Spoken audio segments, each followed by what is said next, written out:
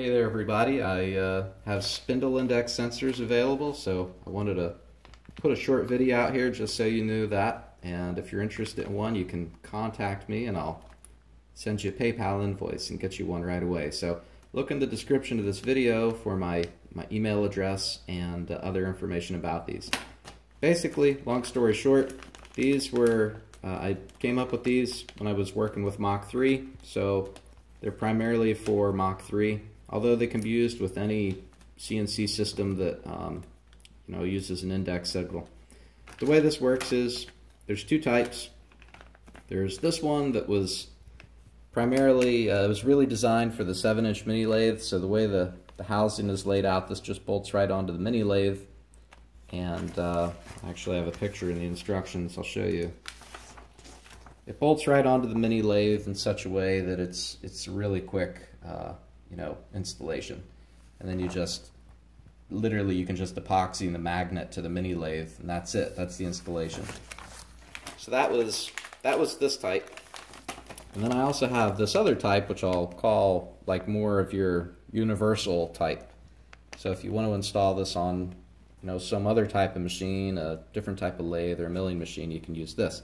You can either put the fasteners through the top, or you can put the fasteners through the front. It has holes in both orientations, so you can mount it this way or you can mount it this way.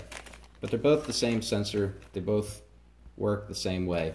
They're very simple, they're really easy to use, and they'll give you 1 pulse per revolution, which for Mach3 is all you need to get spindle feedback. The instructions, I talk about how this works. I give you the instructions on wiring, which are super simple.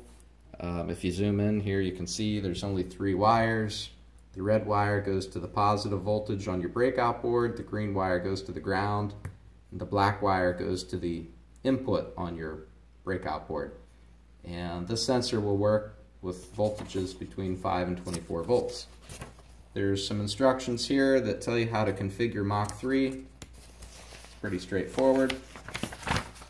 It's all in there, and I just wanted to give you a quick demo. So I don't actually have a Mach3 machine anymore. I use the Centroid software on everything, but what I did is I made a little program here for my Arduino to simulate this. So really simple, just like I said, the red wire is your positive voltage, the green wire is like your ground. So like pretend the Arduino as your breakout board, it's the same idea. And then the black wire goes to the input. Then all you have to do is mount a magnet to something that spins. So I literally just stuck the magnet to the end of my cordless drill. And what you do is when you spin the magnet in front of the sensor, you get RPM feedback.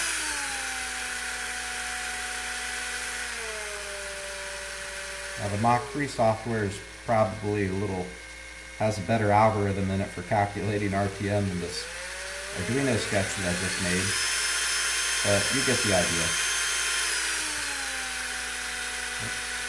There we go. The magnet has to be within a few millimeters of the face of the sensor, otherwise it doesn't trigger.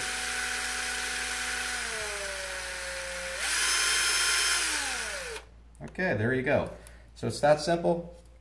If you want one of these, I have them available right now. Look in the description of this video for my email address. If you want to make your own, I have some videos that tell you how to do this on your own.